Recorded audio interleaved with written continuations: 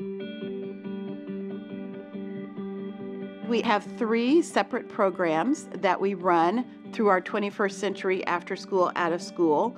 Our K-5 program is called OASIS, Oakridge Achievers Successful in School.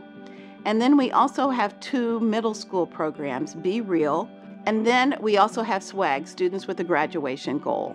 We have about 150 kindergarten through 5th grade and about 60 6th through 8th grade. Our staff is amazing, and they surround our children from the time they wake up to the time they go to bed at night.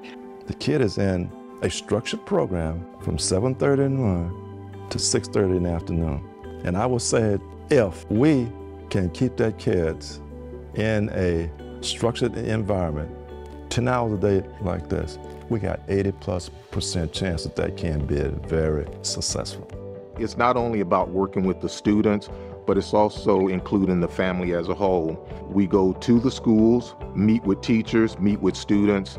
Every study that's been done has shown that if children can start out with the ability to read, write, and social skills, that's so important. Literacy is a real big part of 21st Century After School, and it's probably one of the primary parts, but we also have to add some other enrichment activities into that. And so enrichment activities could be anything from going to movies, going to field trips. Swimming in the summer, we do swimming twice a week. It's really beginning to let these children and these young adults see what's out there, what's beyond the Oakridge campus. Our goal is to teach the kids without them knowing they're being taught. We told them that you are somebody, and that if you learn how to read, how to write, how to communicate, the job will come to you.